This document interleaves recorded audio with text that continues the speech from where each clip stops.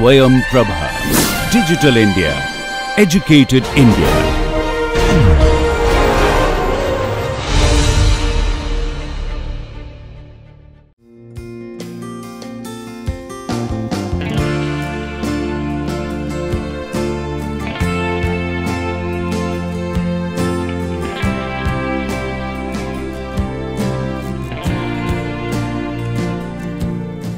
So, in this class now we will continue with the acquisition parameters, that is the different parameters which is required for setting up an NMR experiment. We saw in the last class a few important ones such as the relaxation delay between the scans, the 90-degree pulse width, locking, shimming, etc., and that is before the pulse is applied. Now, what we will see now is what are the parameters to be looked at after the pulse, that 1D pulse is applied. So, this is shown here. This is the 90-degree pulse which is shown as a typical pulse program. So, we saw before this what all we have to do up to this point. Now, after the pulse is applied, then you have the signal which is called FID. So, this is the induction current EMF which is induced in the coil, and that is detected as an FID. So, now if you recollect, this depends on the T2. If the T2 is short, the signal goes down very fast. If the T2 is long, the signal will stay longer. That means this is oscillation. The oscillation depends how long the oscillation will happen forever, but it is reduced in amplitude because of this T2 relaxation, and the T2 relaxation reduces the intensity, and at some point it goes to 0. So, the acquisition time, how long do you record an NMR signal depends on what is this T2 of the sample. So, in the previous class we saw that we should have a rough idea of the T1 because we need to set up the relaxation delay. In this particular case we need to know the T2 of the sample. So, we need to know both T1 and T2 of a sample for recording any NMR experiment. Again remember, T2 is something which you may know, and T1 and T2 will not know exactly for your sample. It may be a new compound every time you record. So, you should get a rough idea. So, again based on the size of the molecule typically the T2 values can be predicted. So, how long then this should be the time taken? This is typically the time taken about 3 times the T2, because after 3 times the T2 the signal has gone completely to 0. So, this is this can be mathematically shown like this, which I will show you, which I will derive now here. So, the intensity of this FID is equal to I0 into cosine the frequency, that is oscillation in time dependent, into e to the power minus t by T2. So, this is the FID, this is the form of the FID, this is what we saw in the last class. Now, if you look at this parameter here, this is causing the decrease in the intensity with respect to time. So, if I take t equal to 1 times T2,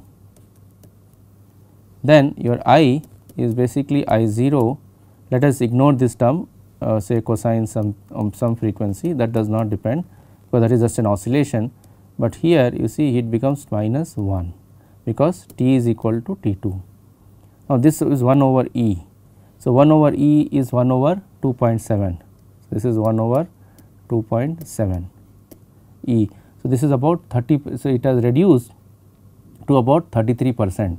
So, you see it was earlier, this is if you consider I0 as 100%, now I0 by 2.7 is roughly 33%.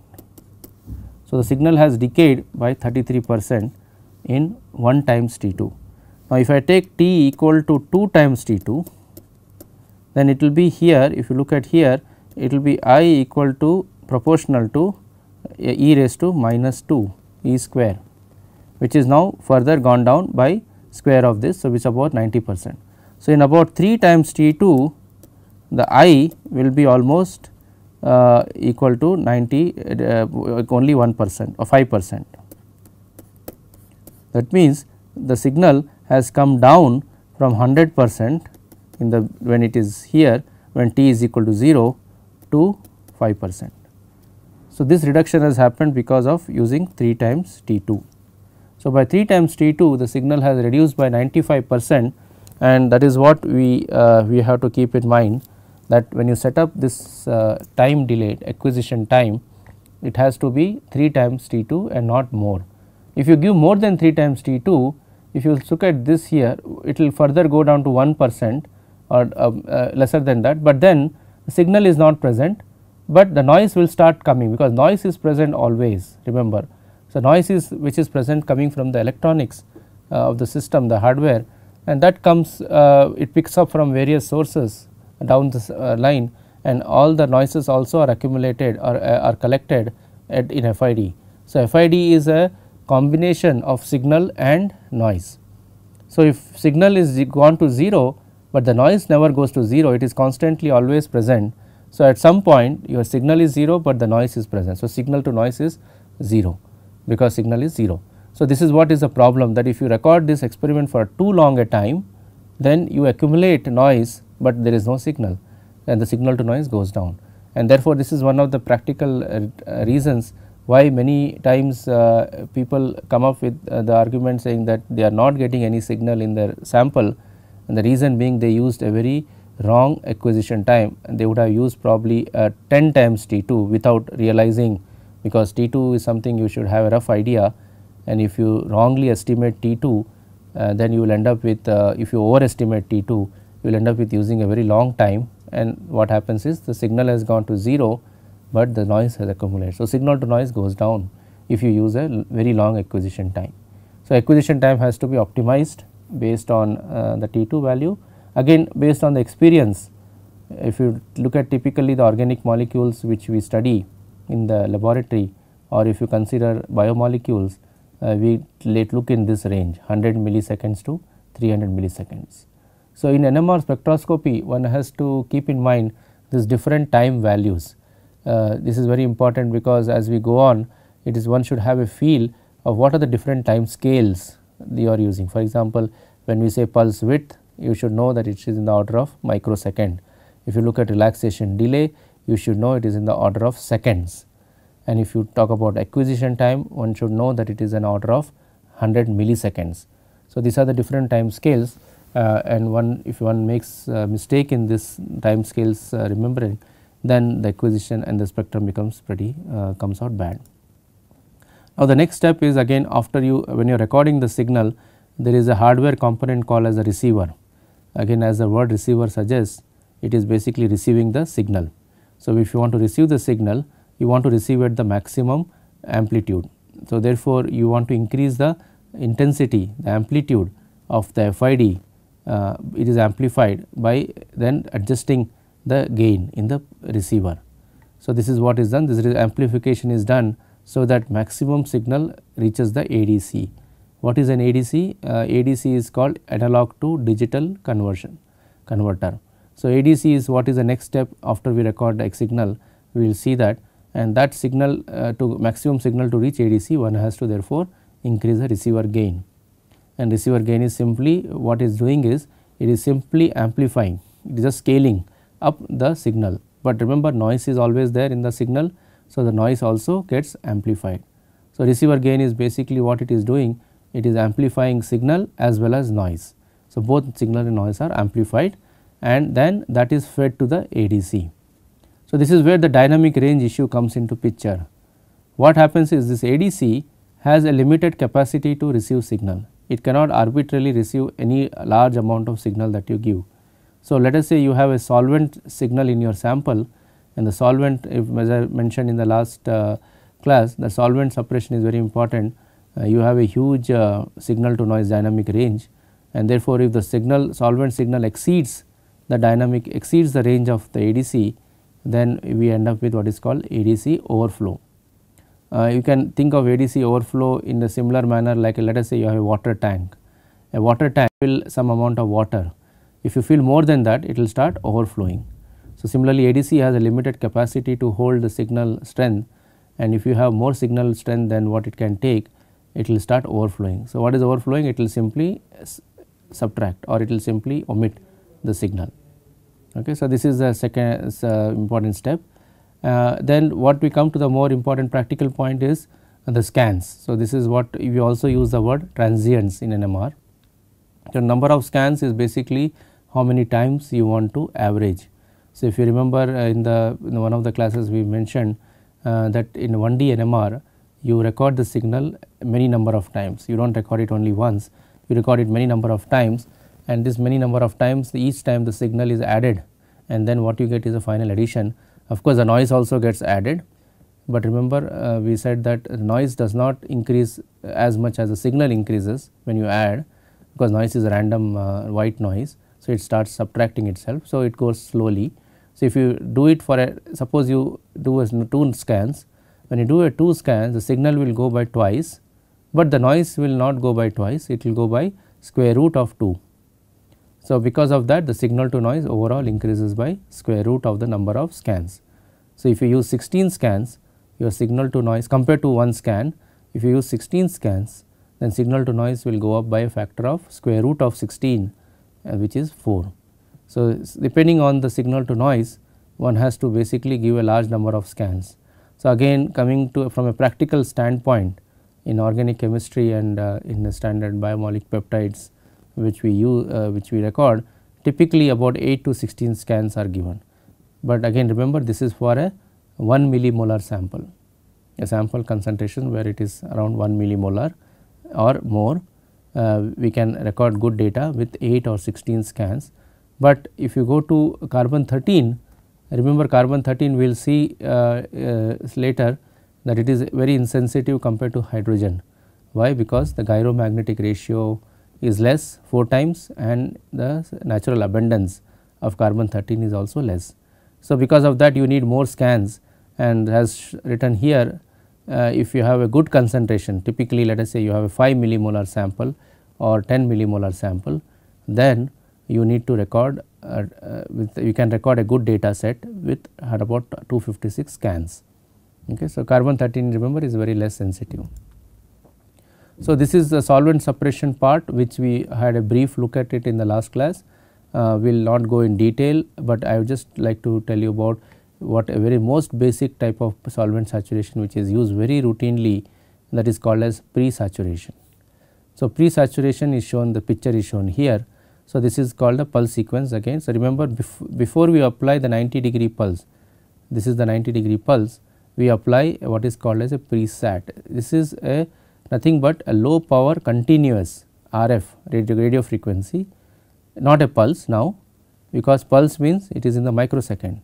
But look at this delay, this is about, remember this is called relaxation delay, and this is of the order of a few seconds. So, for the entire relaxation delay period, what is done is a weak RF is applied on the solvent at the frequency of the solvent. So, when you apply a weak RF on the solvent frequency, what happens is you irradiate the solvent, this is called irradiation, and you equalize the population, of the alpha and beta state of the solvent. So, if you have to you recollect that we talked about 2 energy levels in NMR, alpha and beta for spin half nuclei. So, water for example has proton, and proton has alpha and beta states, but selectively if I apply a continuous RF only on the water protons, then the water proton populations between alpha and beta gets equalized after a long time, after a certain time, and that is called saturation. We will not be able to go in details of how that particular saturation happens, but the idea is very simple, that you take the solvent, the signal, the chemical shift value of the water protons, and you apply at that frequency a weak continuous RF. Weak means is a really weak signal. This is the strength of this signal is typically about 50 to 100 hertz. Remember in NMR when we talk about strength of a irradiation, we talk in terms of hertz. So, this is typically kilohertz, the 90-degree pulse width, but this is typically 100 hertz, 50 to 100 hertz. So, at that frequency the 100 hertz is the range of the amplitude of the irradiation, but it is applied on the water resonance or the water proton, the solvent proton. So, because of that the solvent proton populations get equalized, and remember when the populations are equal, the population difference is 0. So, when population difference is 0, no NMR can be done. So, that means what this process is doing, it is trying to make the solvent signal become 0 by equalizing the population. So, you can, it is like a weak irradiation, we also use the word saturation, and hence the word pre-saturation comes, pre-saturation because it is applied before this 90 degree. Then you apply 90-degree pulse in for a general for all atoms, for all nuclei, all spins in that molecule.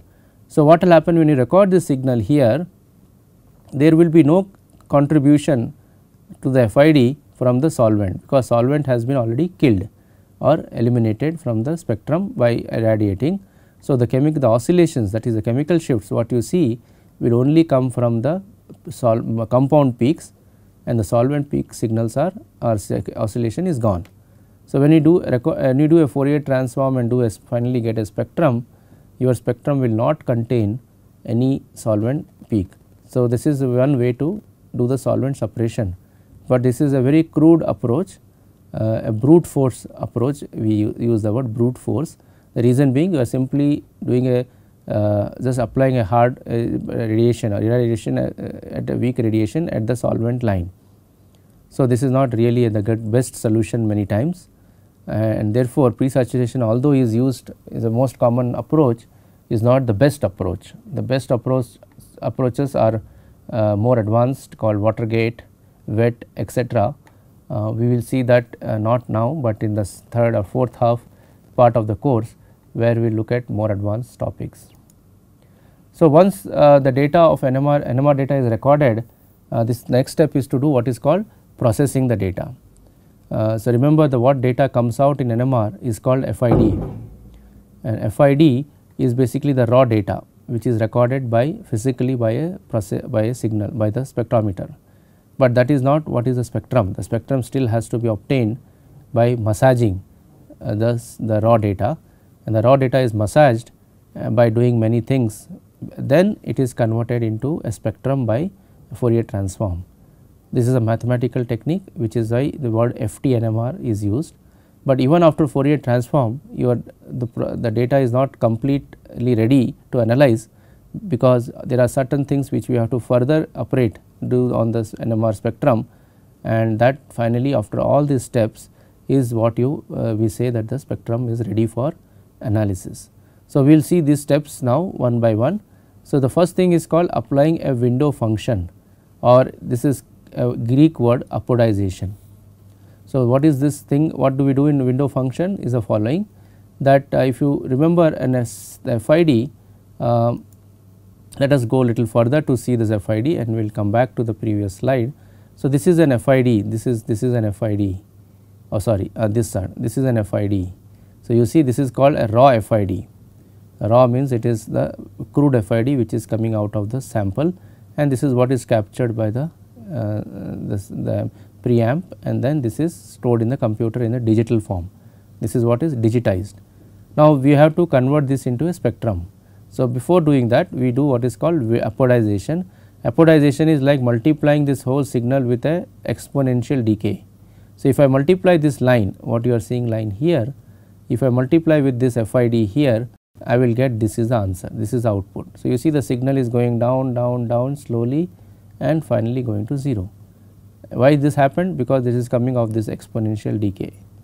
Because of the decay, the signal has gone to 0. So, you see what we have done is we have forced the signal to go to 0. The signal was not going to 0, there was of course signal is already 0 somewhere here, and all these things what you are seeing is noise. So, this is how the noises look like. So, the signal is present only, you can see clearly the signal here, that is FID more clearly only this side. This part of the FID is only noise or signal, a little amount of signal with noise. So, therefore, we do not want to have this portion, because this portion if I can include in my processing, my signal to noise will go down. Why? Because the noise is only present and signal is absent. So, therefore, we try to filter means we try to stop the data here, and what we do is we only now take this part of the data, and this part is anyway 0. So, this does not contribute to signal. So, you can see this is what happens. So, this is your signal. If I do not apply any window function, means if I take directly this, you should look at this picture here. If I directly take a Fourier transform of this FID, I will get a spectrum like this, peak like this, and signal to noise has been shown to be 27.8. This is from the book by, this whole thing has been taken from this book by Keeler and Pavia. So, one of the books, all this book explains. So, the picture is taken from there. and then you can see the signal to noise has been calculated to be 27.8, that is the height of the signal divided by the height of the noise. But now when I do an apodization, I smoothen the signal, I mean I apply truncation, this is called a window function, and you basically make the signal go to 0, and when I do a Fourier transform I will get a peak like this. So, if you look at compare these two pictures here, you see this picture looks much better, the second one, because the noise level has gone down. But what has also happened is your signal height is also gone down. Okay. So, why the signal height has gone down? The signal height has gone down because the peak has become wide, peak has become broad. So, it was earlier 1 hertz was the line width, here it has become 2 hertz. So, obviously the height will go down. Remember in NMR the area is always constant, because the area under the peak it gives you the number of hydrogens.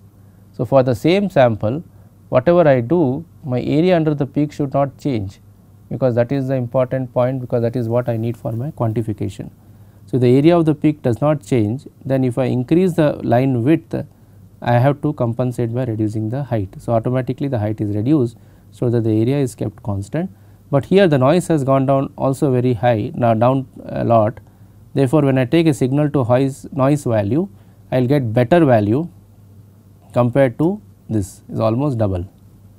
So, you see by doing this exercise of a window function, I can improve my signal to noise tremendously.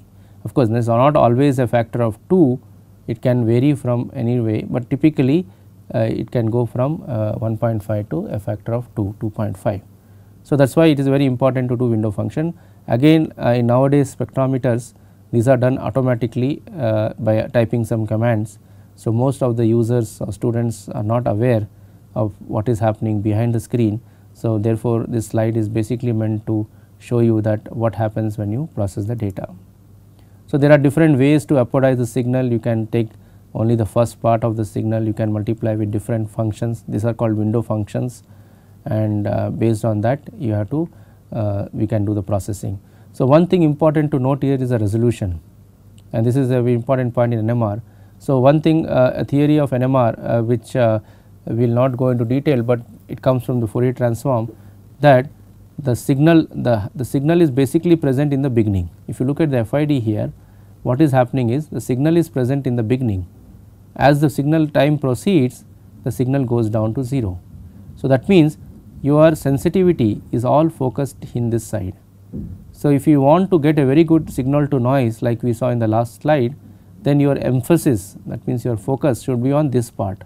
That means you should not give too much importance to this side. When you say too much importance, it means you multiply with a function which takes this part to 0, and what is more important is this part. But let us say you are not interested in signal to noise improving, you have very good signal to noise anyway, and your interest lies in the resolution, means you want to separate a peak. If you want to do separation of peaks better, then this portion of the spectrum plays a role, the later part of the FID. Now, how do you rationalize this, how do you understand this? This can be understood by a simple analogy. Let us say we have two trains moving at, let us say one moving at 100 kilometers per hour, another moving at 102 kilometers per hour. That means there is only a difference of 2 kilometers per hour between the two trains. Now, I start the race, the two trains start at the same time, but initially they are moving at the same speed, I mean same distance, the distance separation between them is not going to be visibly different. Only when you wait for a long time, then the trains would have really separated in real time and separated in time space by a large distance. So, therefore, if you have two signals, means two frequencies which are very close, that is like the speed of the train, then you need to wait a long time in the FID for them to be really separated from each other. In the beginning, the two frequencies will look very much alike. You will not be able to say that there are two frequencies here, but only if you wait for a long time towards this side, then you will start seeing that there are two frequencies. What it means that your resolution, that is the separation between the peaks, appears on this side more than what appears on this side. So, that means if I want to get a better resolution, my emphasis or weightage or importance should be given to this part of the spectrum rather than going to this part, and that is again done by using different mathematical functions, that is the window functions, and you can look at this kind of a function here. What is happening here? If you see, it is giving very less weightage to this part. So, this is multiply with the FID, this is the raw FID. If I multiply with this is what shown here into FID, I will see that the initial portion is going to 0, but I am giving more importance to this part. So, therefore, my separation will become better and better, but the signal to noise will go down. And why is that? Because the spectrum is given less importance here, which is where the sensitivity is there. So, the signal to noise goes down, but the resolution improves. So, therefore, in NMR, that is the major standard thing which we say, that if you want to gain sensitivity, you have to lose resolution. Why? Because if I want this part of the spectrum, this portion I have to sacrifice, that is where the resolution is there. But if I want to get resolution, then the sensitivity I have to sacrifice, because resolution is on the other side, second half, the sensitivity is not so much there. So, the resolution and sensitivity are kind of complementary, and to gain one you have to lose or trade off the other. So, this is what is shown in this slide also, that if you want look at this here, the emphasis is given on this part of the signal, and therefore, the signal line looks broad.